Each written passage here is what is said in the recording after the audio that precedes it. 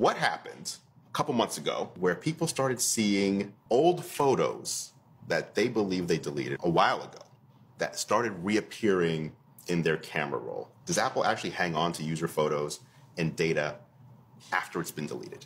Yeah, I'm really glad you brought that up. So what you're referring to is a rare issue that impacted some users and some photos where, due to database corruption, those photos were reappearing in people's photo libraries. Now, I think it's really important to understand here that in many cases, those photos were actually photos that those users wanted to keep, but that had disappeared for them. And so how we're addressing this in iOS and iPadOS 18 and macOS Sequoia is we've actually created a new album in Photos called the Recovered album.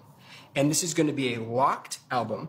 And what's going to happen is your device is going to scan for files that are impacted by database corruption. Again, a rare issue, but if it happens to you, those photos will be moved into this locked Recovered album, and you can go in, you have to authenticate with Face ID or Touch ID, and then you can decide, I see this photo was affected by this database corruption. Do I want to recover it to my photo library, or do I want to delete it? If I, as a user, have any data on my phone or anywhere in iCloud and I delete it, I can feel confident that even though I've deleted it from my devices, Apple doesn't still maintain a copy somewhere else. Correct.